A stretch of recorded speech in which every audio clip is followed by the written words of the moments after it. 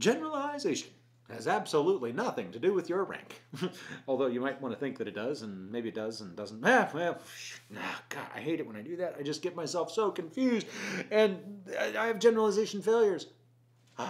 That's right. We're talking about generalization, a behavior occurring in different contexts. It's a very broad, generalization is such a broad term. It can mean anything. The effects of an experiment can generalize. A behavior in itself can generalize. It has to do with behavior change outcomes, behavioral processes, blah, blah, blah, blah, blah, blah, blah, any of those things, right? So when we're talking about generalization, we literally mean, is the behavior going to occur in different contexts? Is the findings going to occur in different contexts?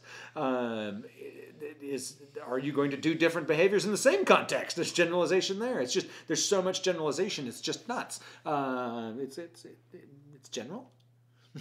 In your izing it, in your ization. But I'm done.